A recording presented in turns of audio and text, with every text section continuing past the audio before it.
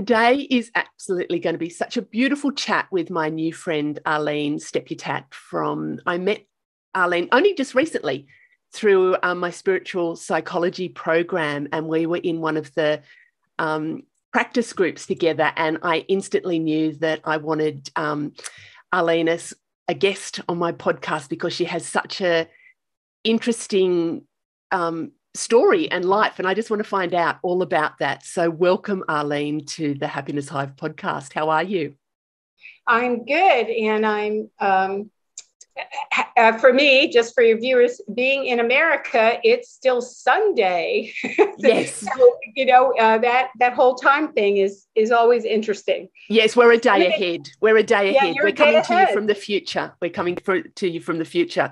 So whereabouts in America? Kind of fun. Yeah, whereabouts are you in America? I live in Santa Barbara, California, which is about 90 miles north of Los Angeles. It's often called the American Riviera because it's a Mediterranean climate and it's kind of ocean and mountains. And kind of the rich and famous. There was a soap opera years ago about Santa Barbara, and right next door, the very next town over, just like 10 miles away, is Oprah Winfrey lives there, and she enticed Meghan and Prince Harry to live here. And my invitation for high tea has gotten lost in the mail. So I was going to ask if you... Yeah, I don't know what's happened. I have to check with the post to see why I haven't been invited. Why you haven't been invited. Do you bump into them? Do you see them around? Do you see Oprah around? I have not, but they have been sighted around town. And actually there is a polo club, one other city down, not too far away. It's, little villages kind of nestled together. And actually Harry had played polo here before. And of course, Meghan being from Hollywood, I'm sure she had been to Santa Barbara because we're only 90 miles away. It's a 2-hour drive. Commuting distance. They could commute to Los Angeles. Many people do commute. We have lots of Hollywood people here in this, area. So it's kind of fun. That's fun. That's fun. Yeah. Yeah. Have you always lived in Santa Barbara? I have not. I grew up on the other coast of America, on the East Coast, and was born in a little state. We have 50, a little state called New Jersey, which was right next to New York State and right next to New York City. I grew up about 15 miles from New York City in a very small town, but my mom had been raised in New York City. So I actually grew up going into Manhattan from the time I was a young girl. So I actually saw my first Broadway show when I was 6. Oh my gosh, that is just such a bucket list for me. That I've been to America, to the West Coast, and I've been to Hawaii, but the East Coast is definitely a bucket list for me. And Broadway, oh my goodness, first one at 6.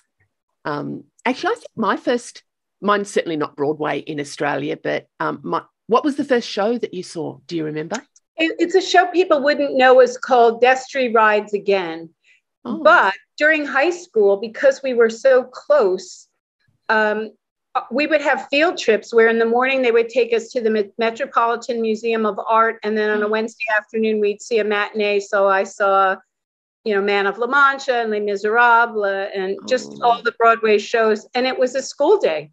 Wow. Oh my gosh. So jealous. My first one was a great life. Yeah. My first one was Jesus Christ Superstar. I love that one too. Yeah. I love that. So what did you do growing up there? What was growing up like for you? Well, I'm an only child. My parents were married 11 years before my mom got pregnant, just because they couldn't. Yeah. And so I came in as a very loved child, a wanted child, and had a charmed childhood, I would say, in a small village, small town. And then my dad died when I was quite young. Yeah. So he died very suddenly. And I know from you that you had loss early. Yes. And so that changes everything. Yeah, it sure does. And for any of your other listeners, having a death of a parent. How old were you? I was 11 years old. My dad died 4 days before my 12th birthday and 20 days before Christmas. Oh, bloody hell. My mum died the day before my 12th birthday. So we're the members of that same club of losing a parent. And while I think I'm probably older than you, what's true is that people had no idea how to deal with children in grief. No. And so because it was the holidays, because it was my birthday, people just gave me gifts. Yeah. And my mother was in shock. It was quite a sudden death. Her mother lived with us, my grandmother. So anyway, so what I will say is that I grew up very quickly. Yeah. I started working when I was 12. And at the same time, particularly in high school, I also wanted to do everything. So I was like in the high school band and in the drama club, and I worked 20 hours a week, and I was a straight A student, and I took care of my grandmother. You know, wow. I did all of those things because I wanted to have a teenage life, and I had these adult responsibilities. Yes. So yeah, I did. That's interesting.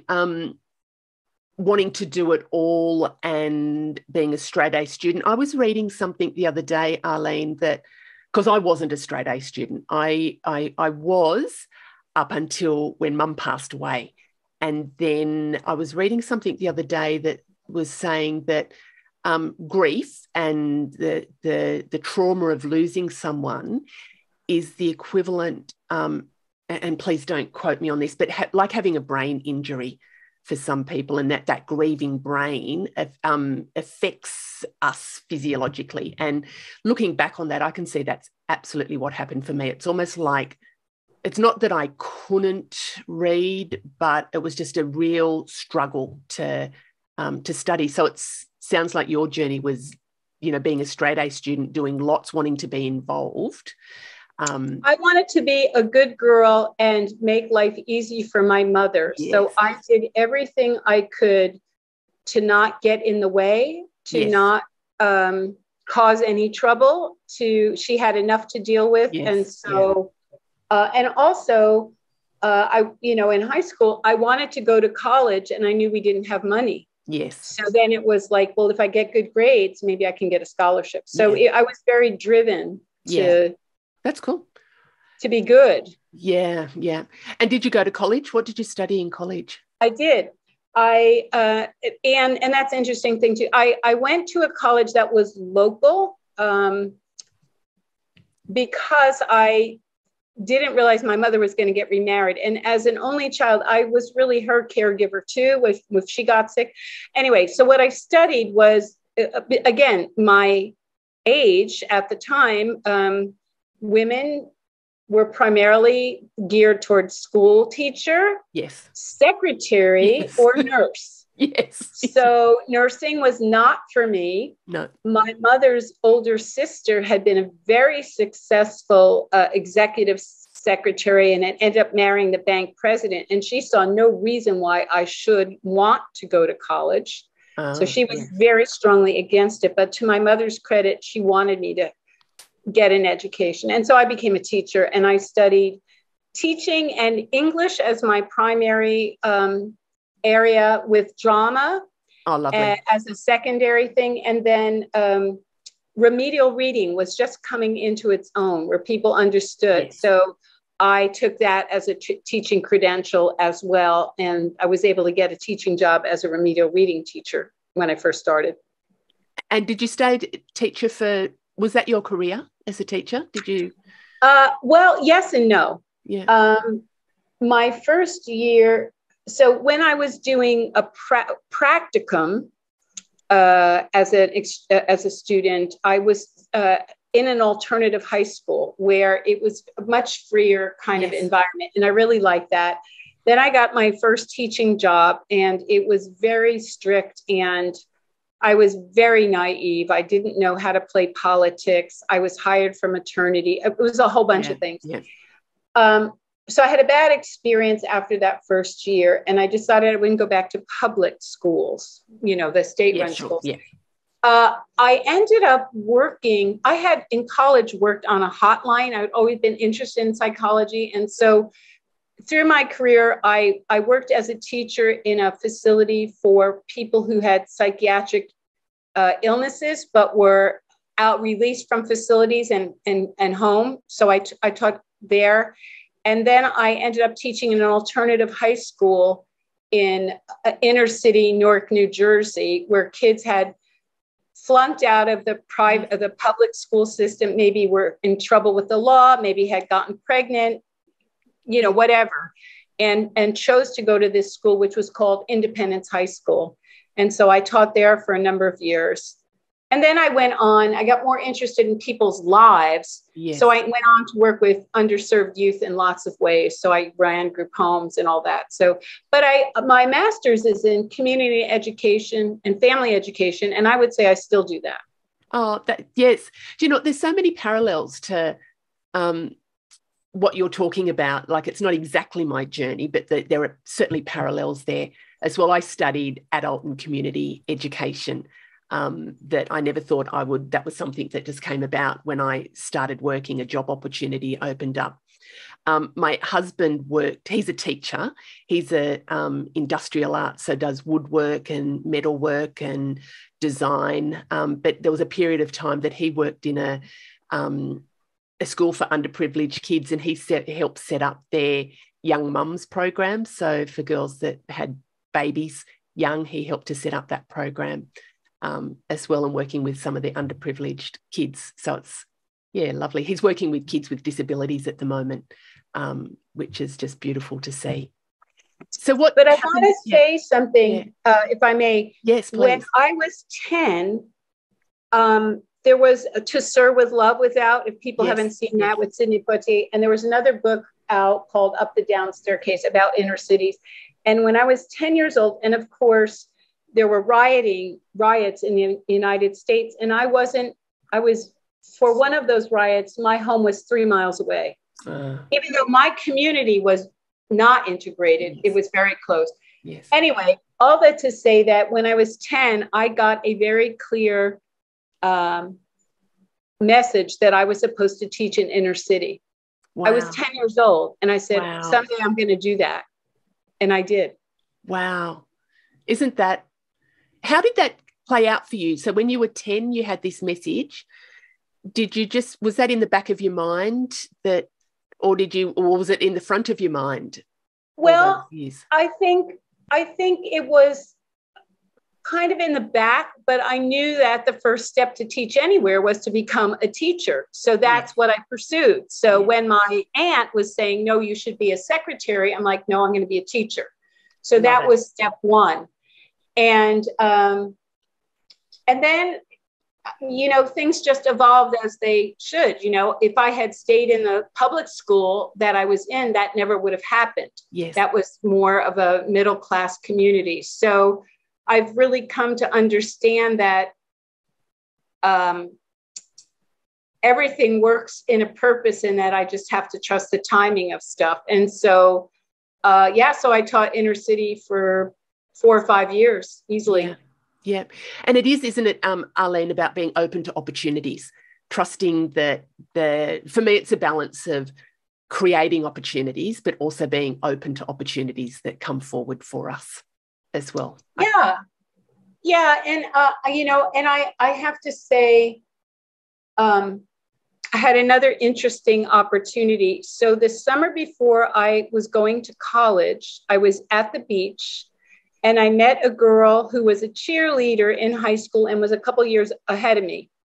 And she said, oh, what are you going to study? And she was at the same university. And I told her I'm going to do English. And she said, well, listen, as an English major, all the teachers teach mythology and literature. You have to take it. But there's only one teacher you should take it with. And that's Dr. Barrett. Like, don't take it from anybody else. And she said, you're going to work as hard as you can, but she will change your life. And I heard her, and I took that class, and she was right, because that woman taught mythology as the evolution of human consciousness. And so I got exposed to things I had never heard of in my life at 19. Wow. Isn't that good that that person came into your life to let you know that message? Well, she was a messenger. Yeah, and you know, I mean, this was we met at a beach far from both of our homes. We were probably 50 miles away. So yeah, but I listened, and I think that's the other thing. Yes. Sometimes you get the messages, but you have to listen. Yes. Yeah. So how did that change your life then? The things that you were exposed to at 19? Well, it really, you know, I have to say, when you ask me how I was raised, my parents were both faith-filled people. Yes. My mother had been raised Catholic, did not work for her. My father had been raised Lutheran. At the time they got married, you know, they couldn't get married in the Catholic. I mean, there's all these rules. And so they decided when I was born to raise me in a different church that neither one of them had been involved in, which was a Methodist church. And it was a very loving, experience. And I went to Sunday school and I learned all these different things. And I would say by the time I was 17, and I used to sing in the choir, which was the only way I really felt the connection was through the music. But I heard these people who had great faith and I wanted it, but I didn't know how to get it. Yeah. And I wasn't getting it in the church, except when I sang, which is why I sang for all those years. So in answer to your question, that class did change my life because she opened up a whole world of thoughts and, you know, Jungian archetypes and mythology and understanding all of that. And we read Hero with a Thousand Faces before Bill Moyers was a name, you know. And so what it did was it just kind of woke me up like, oh my gosh, there's so much more. Yeah. And so I kind of followed wherever she guided me as a spiritual director, you know. So I remember Pierre Vilat, who was the head of the Sufi movement, did a huge thing in New York City at the Cathedral of St. John the Divine. Well, I was 15 miles away. I could go to something like that and see whirling dervish and, you know, just kind of, you're 19 years old and it's like, oh my gosh. So it changed everything in a very big way. Yeah. I for me, a similar journey was through my studies, studying psychology, that I got, you know, exposed to a whole lot of just things that I would not ordinarily have been exposed to. So let's fast forward some years. So growing up, what are you doing now? So tell us about the end of life doula. I know we're kind of doing a very, you know, we're cutting out a whole lot of chunk, but I would love it for our viewers because what is an end of life doula, Arlene? So, you know, the truth is, and I, at the risk of sounding somewhat sexist, but women have always been the ones to take care of the sick and the dying, as well as welcoming the children. It's just always been our domain. And I would say maybe 30 years ago, women were changing the way birth was done. And so midwives and birthing doulas came to the fore. And so an end-of-life doula, there's many similarities between the coming into life and leaving life in a reverse process. It's unpredictable. You need a lot of nurturing, all that stuff. And so an end-of-life doula is a non-medical person, so we don't do anything medical, that helps prepare the person and their family for the process. Yeah. And it can start with a perfectly healthy person that hasn't, for instance, done in America, we call it an advanced healthcare directive. Like, do you want to be resuscitated? That kind of thing. I think ours is the same. I think ours is. So it's having that conversation. Well, do you want to be cremated? Do you want to die? And I'm a big advocate of, if you're over 18, you need to start thinking about those things, because it's not just people, older people that die, it's everybody. And it's also, part of it is putting death back in its rightful place as a cycle of life. Yeah. You know, it's been so medicalized in our country and probably yours as well. Yes. You know, where death is the enemy. So, so doulas help people befriend death. And then as people get into the dying process, we do all kinds of things to support the family and the person. And it can be everything from sitting vigil in their dying days. I'm working with a family right now where I'm supporting the wife.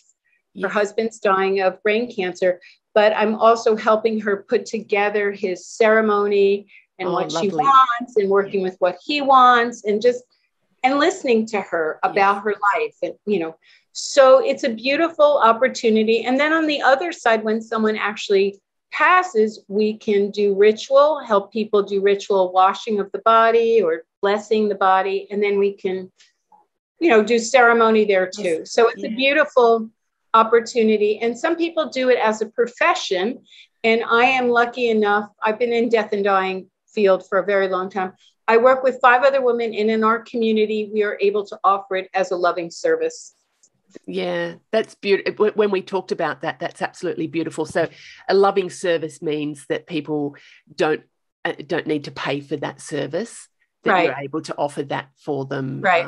So is that part of a community that is it an organized community that does that, or Well, I organize it with my 6 women. I started the doula, and I do want to say to your listeners too, that there are end-of-life doulas who get paid and should get paid. Yes. Just like, it is a profession, and there's lots of ways doulas are integrated, working in hospitals and hospices. In our community, we're a small community, and that's how we're doing it here.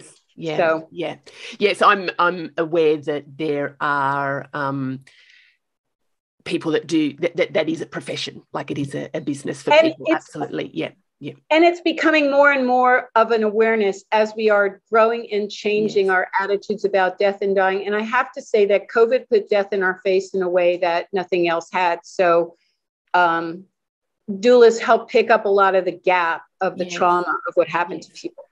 Yes. And I remember when we were chatting, Arlene, so your people can find you at Dying in Grace.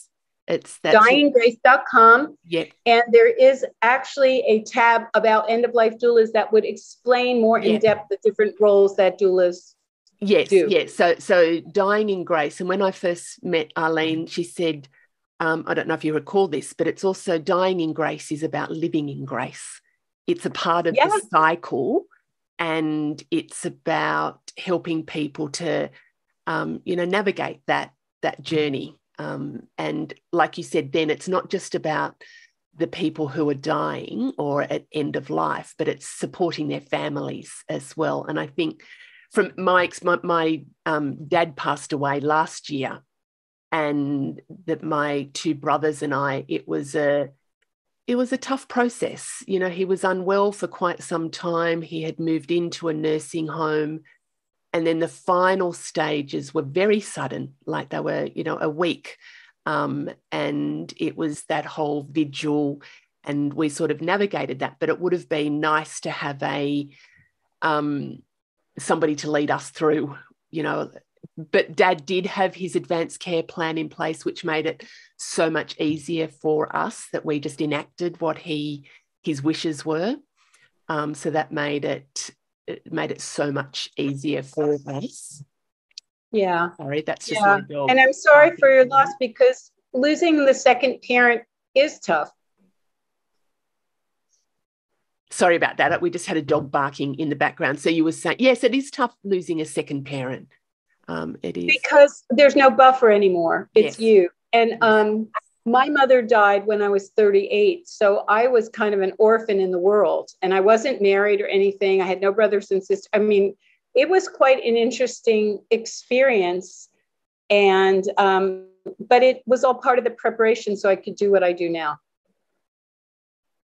So you mentioned before that sorry, that's Boston in the background. I think, sorry for the listeners, that's, there's probably a butterfly or something going past the window. You mentioned before, Arlene, that you have spent a lot of time around death and dying. Tell me more about that. So how did you get into being an end-of-life doula?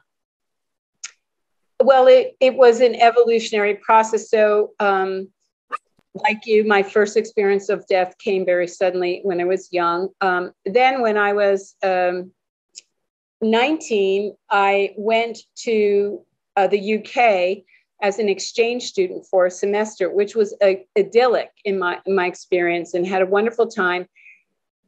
And one of my mates, British friends, new girlfriend, really tight, was unfortunately murdered. Like right the last week I was in school, and it became national news in England. And I was 3,000 miles away, well, 6,000 miles away from everyone. And so having violence touch my life, that was something, and then not wanting to tell my family. So I had all that to deal with. And then, you know, as life went on, I had a period where I lost almost everyone in a very short time. And I also worked in New York City during the AIDS crisis. Yes. And I helped start a program for babies who were dying of AIDS. Oh, really? Wow. Yeah, because they were border babies. No one wanted to, they lived in hospitals. People were afraid to touch them and change their diapers. And we just realized they needed to be loved before they died. Yes. So all this experience of death coming to me in rapid succession and everything, a suicide, a car crash, just a bunch of different things, I kind of said, I need to start to befriend this. It's not going away. It's part of life. And so I started to first work with my own grief from way back. And the University of Santa Monica really helped me deal with it on levels that I didn't even know were inside of me. So I was in education until I came to California. And then I started volunteering with a local hospice. And I think you would resonate with this. I heard on the radio a new program a hospice was doing, and it was called I Have a Friend. And they were recruiting mentors. And the mentors were for children who had lost a parent, but you could only be a mentor if you lost a parent when you were a child. Yes. And as soon as I heard that, I thought to myself, I must do this. I could have so used that. So that got me in the hospice world, and I've been involved with it ever since. I worked for the Alzheimer's Association for a while. That also is a one-way journey. So when doulas became more of a thing in hospices, I started to pursue it, and had a friend who ended up saying, well, I'll give you a free training. I trained for this international group of doulas. You're perfect. Why don't you just go through the training? And that's it. Wow. Well, do you know what? To me, that sounds like that's your path, and that you'd sort of listened, like you were saying before, the opportunities you'd listened, but following, would it be a calling, Arlene? Is it a calling? Doing end of life is definitely a calling. And if you talk to folks that work in hospice or oncology or something, they say, I didn't choose it. It chooses you. Yes. You know, because it takes, well, first off, and some of your listeners may already be cringing because just even talking about death is not a polite conversation. No. So to work in it, it's really such a privilege. Yes. It is such a great honor to be at this. And the Celtics say where the veil is thin, so it's this, like the worlds are spirit's very present. When babies come in, it's very magical. And if you've ever been when people are taking their last breath, there's a gift in that if you can see it, So actually, it's definitely calling. When you say that, my dad volunteered as with palliative care, so he had done some training, which sounds similar to what you're probably not as much as what you've done, but he would visit people in hospitals and just volunteer and just be there and sit with them and talk with them. I don't think people need that. They need that. And a lot of times, because there's such an adverse reaction to sickness and death, and people say, I don't know what to say, that they don't go. Yes. And it's when people really need to be heard the most. What would your advice be for people who do have loved ones who are nearing, at the end of life, in the final stages? What would be some tips for them to navigate that? Because for some people it is very confronting. And what do you have any pearls of wisdom?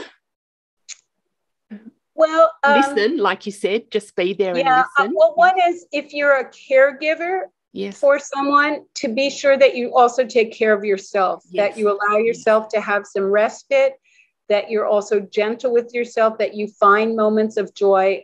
Working yourself to exhaustion erodes the relationship. Yes. So there's that. To realize that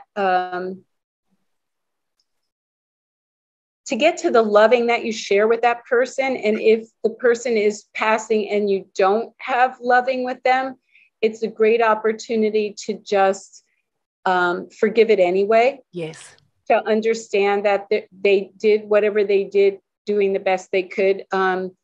It's a beautiful time to celebrate and remember and laugh. I mean, you know, one of the things we do as doulas is help people set up their vigils. Like, how would you like the room to be? You know, and I have a friend who's a doula, and she said, I want a chocolate fondue, I want a bottle of whiskey, and I want people coming in and telling jokes. You know, I'm happy. I'm glad I'm, you know, so, but I would also say get support. If someone you love is dying, please speak to other people. There's bereavement counselors. Like, get support for yourself. Yes. And cherish this time, and don't get caught in the small stuff. Oh, I was talking to a girlfriend just yesterday about that, getting caught in the small stuff. You know, there's bigger things at play there. Well, and the thing is that there's a term that we have learned, you and I, in our course of study, and I love it. And that's allowing the person who's dying the dignity of their process. Absolutely. Their process. Absolutely. It's their dying. It doesn't have to look the way I think it should. And especially as a doula, I don't know how it's supposed to go. Yeah. I don't know what the family's supposed to do. Yeah. I have to just surrender to be used and support. Yeah. And I think it's also useful, and this is what you're talking about, that you do in your practice, but for people to think about those things in advance, because it's very stressful to have those conversations in the present, you know, when people are near the end of life.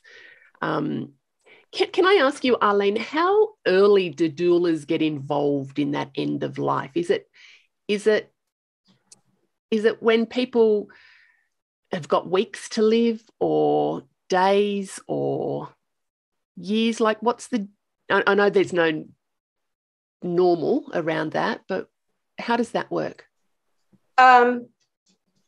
So when do I get, and when do the doula get involved? Yeah. Well, it's interesting. I think we get involved. Most of the cases that I have gotten involved with either have come by referral from a hospice, or a referral from someone who knows of my work and talks to a family and said, hey, we know these people that could come help. So it's usually at least when there's a serious illness or perhaps a diagnosis. Yeah, sure. But it often is as it's taking its course. So I often get involved when people are already enrolled in hospice. Yes. And in America, you're eligible for hospice when it looks like you might have 6 months or less to live. Sure. Yeah. So that gives you a time frame. That being said, you know, people live beyond that. You know, they live longer than that. But and it depends. I've worked with a family. I did a lot of work with a woman whose husband was much older than she is. So he's like 95 and she's 70 or something. Yeah. And but they got everything in place. He's still chugging along, and she'll call me when something changes. Yeah, nice. Now. So it was just the preparing and the conversation. So it's case by case. Yeah, that's cool. That's really good. That's really good to know. And we do have end-of-life doulas in Australia. We certainly have birthing doulas. We do have end-of-life, and they're varying. I think the ones that I'm familiar with, it is a paid service. but there's possible and it ones should that be. are not. I mean, I'm just lucky enough to not have to do that. Yeah, but that's lovely. So let me. So that sounds like it's a calling for you. What are some things that fill your cup? And that's probably part of what fills your cup is that the honour of being with people at the end of life. But what are some other things in your life that kind of spark joy for you? Well, I have to say that from the time I was a little girl, being of service is really, being of service to others has always been a linchpin in my life, to the point where I actually ran volunteer programs for other people to help them be of service. Yes. So that brings a great amount of joy to me, being of service in ways that are meaningful to me. My animals have always brought me great joy. I've always had animals. We have 2 dogs and a cat right now, but we have a little menagerie. We feed the wild critters outside. So we see bunnies and skunks and raccoon, so there's that. Yeah. I recently went to a donkey sanctuary where they were saving donkeys. Yes. So anything with animals brings me great joy. Same. Nature brings me great joy. Santa Barbara is a gorgeous place. And so the beauty of the ocean and the mountains and the plants and sunsets, that kind of stuff. Yes. I am blessed to have an amazing marriage. Yeah. And I have grandchildren, and my husband had sons. So I'm a mother, laborless grandma, which I highly recommend. I didn't have to birth anybody, but I still get to be a grandmother.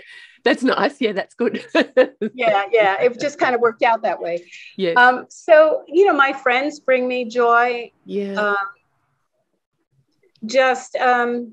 Watching people grow. We met because of our studies, but being in a place where I watch people go from this to this, that is just magic. That's magic. I love it's that. Just I can't get enough of it. I've been doing that for 26 years or something. So. And that's yes. And when you started out and talking about the teaching, and from a 10-year-old, you knew that you were going to be teaching in a certain area. So that teaching is about helping people to develop and grow, and just to be their best. That certainly is sparks my joy as well. Do you have daily practices that you? I do. I do have a lot of daily practices. Well, one is spending quiet time every day, just internal. I'm in a church that calls it spiritual exercises. So it's like an internal chanting. So spending time with that, spending time reading sacred literature, and also praying for people. We do a thing called calling in the light. So sending good intentions, and there's a lot of things that are sort of so integrated into my life at this point that they're just second nature. And then in our school, there are also other practices that we've learned that help us. So when I go to bed, I say a prayer of gratitude. I do a gratitude journal, and then I set a bedtime intention for more guidance to what am I supposed to do when I wake up. It's my first prayer is, use me. Here I am. Thank you. What do you want me to do today? So kind of lovely. Yeah, that's lovely. The bookends, Yes. I my practice similar in the morning. I have sort of setting intentions and gratitude, and then the end of the day is reflecting on the day and what I've been grateful for, and then what I would like assistance with for the following days as well. Yeah, and one practice that I think is key, and it's probably a harder one, is when I find myself in upset. In the course of the day, when something doesn't work out the way I think it should, is taking the time to see what that experience has to teach me. Yes. And to heal from the part of me that's judging that it didn't go the way I thought it should, or you didn't do what I thought you should do, to see what I can glean and heal inside of me. And so that's a practice that I apply when it shows up. Yeah. Yes. I was just thinking about that as you were saying it. For me, yes, it's when it shows up. It's like, oh, what's going on here? Why am I reacting the way that I'm reacting? When I'm out of sorts, what's that bringing up for me? Yeah. Where's that coming from? Is it, an old story, an old pattern, or is it actually something that still needs some attention and healing? But the first place I go to is, that's interesting. Why is that doing that? Why am I reacting that way? And sometimes that's all I need to do. Sometimes I just get the insight going, oh, okay. Other times it's just like, why am I responding that way? Like that person, this situation, I feel really triggered by that. And what I've changed, Arlene, is I've stopped saying the situation has triggered me or the person has triggered me to I have been triggered by that situation or I have been triggered by the person. So I'm taking ownership because it's not about you. It's not about the person that whatever they've done. It's about, oh, how am I responding to that? Why am I being triggered the way that I'm being triggered? So that's a change in my just how I approach those situations. But that's a big change. Yeah. I mean, it sounds like it's, that's a huge shift because it's like you said, it's taking responsibility. Yes. And those practices that we're both talking about, they are not easy ones to cultivate. No. And so lots of people do morning prayer and evening prayer, but there's it's kind of what you do in the middle there in the course of your day. That is, so I would say, the practice that I work with daily is to just be consciously loving. Yes.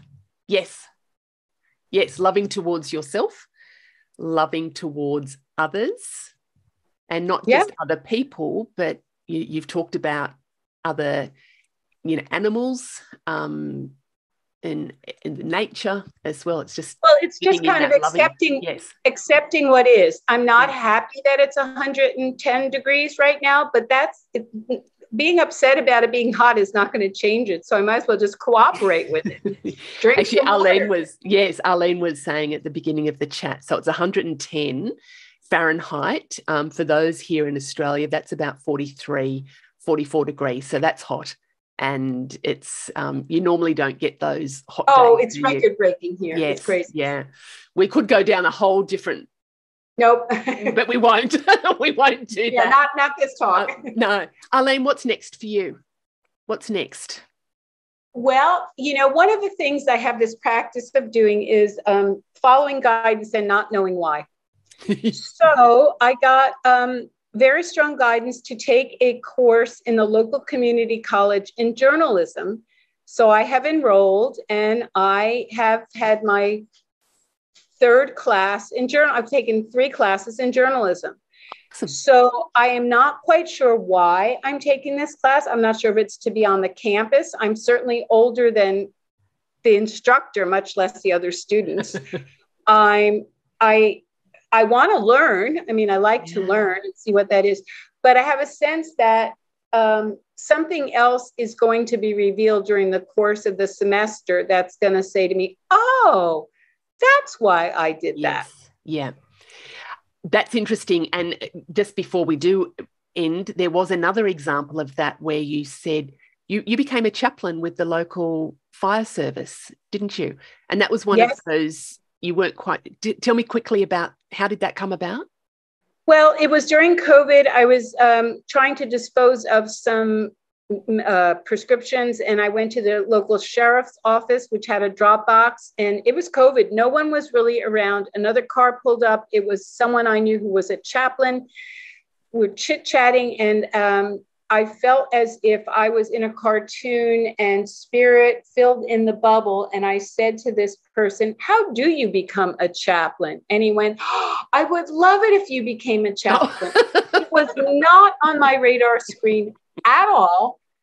It was from someplace else, but I followed through and I became a chaplain with the fire department. And one of my roles is to comfort people who have recently, like immediately lost someone. Yes. My son just overdosed and they call in the chaplain.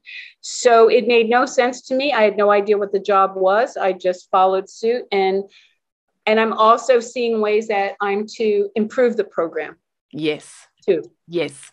And that gets back to just trusting and accepting and following and letting it unfold how it just, sometimes you don't know the reasoning for it until down the track. So it'll be interesting with the journalism. Yeah, well, I think there's some kind of quote. It's like, take the leap and the net will appear. Yes. Yeah.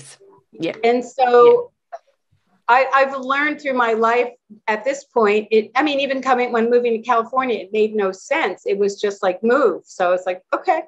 Wow. So I've been kind of doing that. And I would really invite your listeners to trust that message. Yes. I love it. Without trying to understand it. Just kind of lean in, see what happens. And allow. Yeah. Arlene, just quickly, where can people find you again? So dyingingrace.com is the website. The email is simply Arlene, ARLENE, @dyingingrace.com. Please, all questions, whatever. That would be lovely. Love to hear from you. I'm happy to be international. Find a doula in your community too. Yes. Thank you so much, Arlene, for that. I really appreciate your time, and hugs and happiness to you. Yeah, thanks so much, Catherine. This is lovely. Look forward to seeing you again in class. Yes.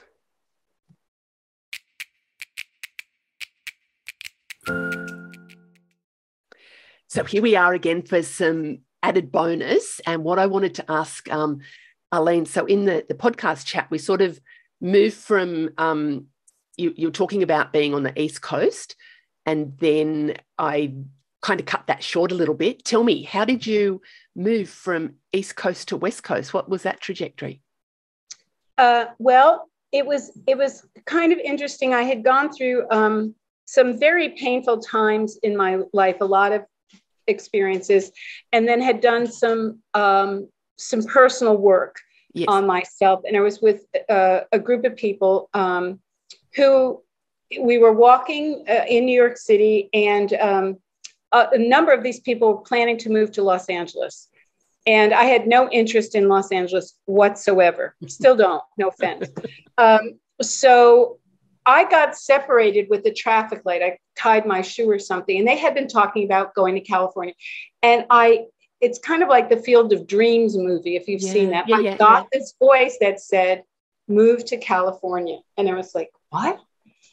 And I crossed the street, and one of my friends said, you look really odd. What's wrong? And I said, well, I just got this message that I should move to California. And he said, well, come with us to Los Angeles. I said, I'm not supposed to go to Los Angeles. And he said, well, where are you supposed to go? And I said, I really don't know, but it's where the ocean and the mountains come together. And he said, well, that sounds like Santa Barbara. You should go. That sounds, I said, well, I don't know. I've never been to Santa Barbara. Wow.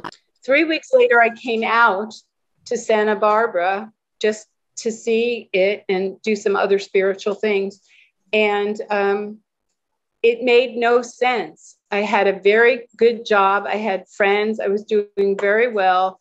And I made up my mind that I was going to move to Santa Barbara. And so I did it with a plan. And in the middle of that, I became a minister. I'm an ordained minister. And I told my mother I was going to move to California. And I was very hesitant about telling her that because it's 3,000 miles away. Yes, it's not. Yes. And instead, I had this most amazing, heartfelt conversation with my mother that I've ever had in my life. And I got ordained. I came home. I had a phone chat with her. And she said, come over for dinner and tell me all about it. I said, okay. The next day I was at work and I got a phone call and my mother had passed away. She died quite suddenly. Wow. So that conversation I had with her was my last conversation with her, but it it was clean. I had no regrets. I got her blessing. And so the very first thing I did as a minister was my mother's funeral. Oh, gosh, Arlene. And then after I got things settled, I gave notice at my job and I moved to Santa Barbara. I didn't really know anyone. I didn't really have a place to stay exactly. I certainly didn't have a job. I had one friend that I knew, and people thought I was crazy. And I said, no, I need to do this. If it doesn't work out, I can always go back to New York, but I don't want to pay the price for the rest of my life of wondering what would have happened. Regret. If I had done what that. if, yeah. And I have to say, Catherine, my whole life became a dream, and I found my husband. So I'm a big believer in take the leap, even if it doesn't make sense. And even if people are telling you you're crazy. Yeah. Do you know what I hear? And this was through our earlier chat as well, but that trust and really trusting and allowing that to unfold, because I bet a lot of people would go themselves, oh, that's crazy. Why would I go to Santa Barbara? Like, I've got nothing there. Why would I? And needing to have know what the destination is going to be. But I've heard from you, the pattern, Arlene, is very much about following, like listening to the intuition, listening to the guidance, and kind of acting on it without knowing, like, you're not being reckless. You said you had a plan to go out there, but you're not being reckless, but you're kind of going, I'm going to follow this. And just Catherine, something just came to me, and I think it's pertinent, and maybe you have this too. When my father died, we didn't know what was going to happen next. I mean, we had no money. I mean, it was really, and my mother said to me, we will be taken care of. God's going to take care. I don't know how it's going to work, but it's going to be okay. And that little 11-year-old girl believed that. And I think, and I never put this together until just now, but I think that part of me is like, I'm going to be okay. Can you just hang on? I'm just going to pause this for 2 secs. The dog's just going crazy. I'll be back in. Sorry, Boston was just being crazy at the front door. So you were saying that you're going to be, it will be okay. Your mum said to you, you will be okay. That we will be okay. That we will be taken care of. And so, I mean, I guess it was her trust. Yes. And her faith in trusting that was an example in the face of the biggest unknown of my life. And so I just realized like that modeling helped me as I went forward in my life. That's interesting, because I'm just sitting and thinking, I don't think I had that same reassurance, even though it probably came, but that's not the message I took. It was, so there's always a bit of a sense of, will I be okay? I know absolutely in later years that yes, but growing up, I think there was worry for me because I didn't have that reassurance. And no fault of anybody, this is in the 70s. I don't place fault anywhere. It just is what I needed to learn and navigate and things. So that's interesting, isn't it? How that plays out in life. Those, it might just be, a word or something that somebody says. And do you know what, Arlene? Through these podcasts, I've had feedback from people going, oh my gosh, your guest just said this one thing that really got me to think about things differently. Like, we don't plan these podcast chats, we don't plan them, but the pearls of wisdom come out, and people who need to hear what they need to hear will hear that. And that's really my purpose of just finding out how people do life. And there will be, I'm sure there will be people that will absolutely resonate with that it will be about just trust, allow, everything will be okay. Yeah. Yeah. And kind of like what you were saying too, it's like, use every experience to teach you something. You might not understand why it's happening in the moment, but essentially it's for you. Yes. And yes. why it's for you will be revealed if you look for it. Yes, absolutely. I can see, I did a really nice exercise, which was just about, I'm just trying to think the process. It was about, it was in relation to business, but looking at what my story is and where the sort of pivotal points in my life have led me to where I am. That was a really cathartic exercise. I mean, I got some really good points out of it for, obviously marketing and things like that. But it was a really cathartic exercise to be able to say, well, who am I? And what has led me to where I am now? And there were some things, Arlene, that weren't as conscious before I had gone through that activity. So for me, I became the secretary. We talked about women being teachers, nurses, secretaries are the main careers. Mine was a secretariat. I hated every single minute. I was not good at it. I had attitude. And then an opportunity came up for me to teach people to type. And that just opened up. It just was like, oh my God, this is, I love it. I'm good at it. And then that opened up other opportunities that sort of led me through my career. So I know that me being a secretary it was not about me being a secretary. It was about me being in that position where I would then teach people. Right. Somebody recognized your leadership. Yeah. And then everything leapt from there. Yeah. So it was interesting, just kind of, I hadn't sort of put those pieces together before I'd written out my whole, story and stuff. It's nice. It was a very, like I said, cathartic and peaceful process to do that. A lot of healing came from that as well. Yeah, a lot of healing. It's beautiful. You moved to Santa Barbara, and do you think you'll stay there now? Is Santa Barbara your place to be? I until I get told something else. But so far it's been, I moved here in 1993. So next year will be 30 years. Yeah. So kind of one of what we say as locals is we live in paradise. We know we live in paradise and we want to keep it paradise. Yes. So yes.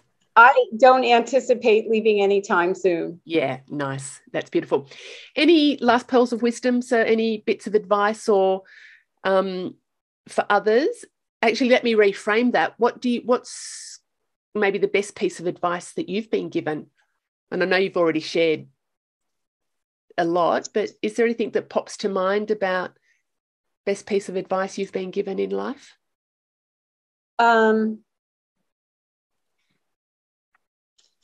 There's two phrases that come to mind. One is, this too shall pass. Yes.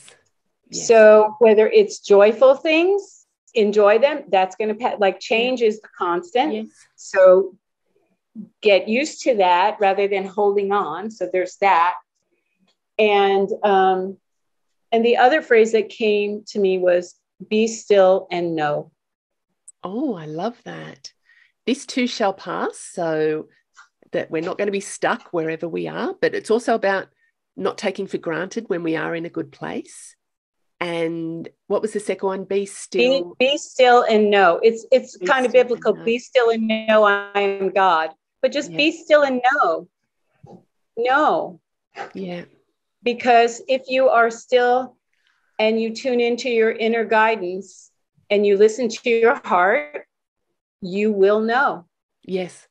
Arlene, I think that is absolutely beautiful. I work coaching with a lot of clients, and often when I ask a question, a very quick response comes, I don't know.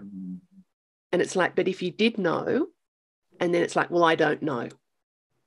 And what I get them to do is just to sit with that and just to listen, be still. Because when they go inside, it's about, I think, helping people to know that they have the answers within them.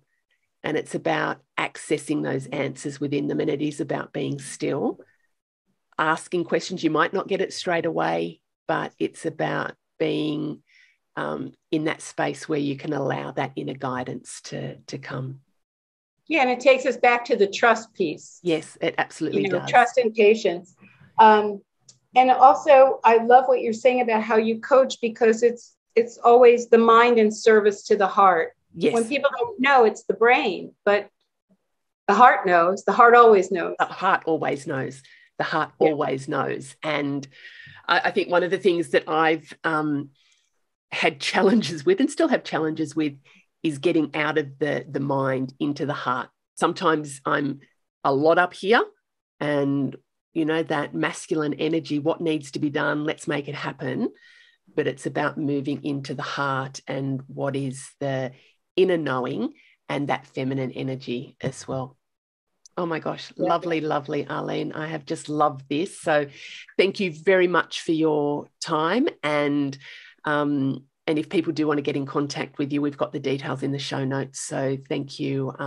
Thank you so much. Well, thank you. This has been really wonderful. And I just also love that we're across the continents, that it's probably 6,000 miles, we're halfway around the world. And yet here we are present and loving with one another. So it's just wonderful. It's beautiful. Thank you, Arlene. Thank you, Catherine. Bye-bye. Bye.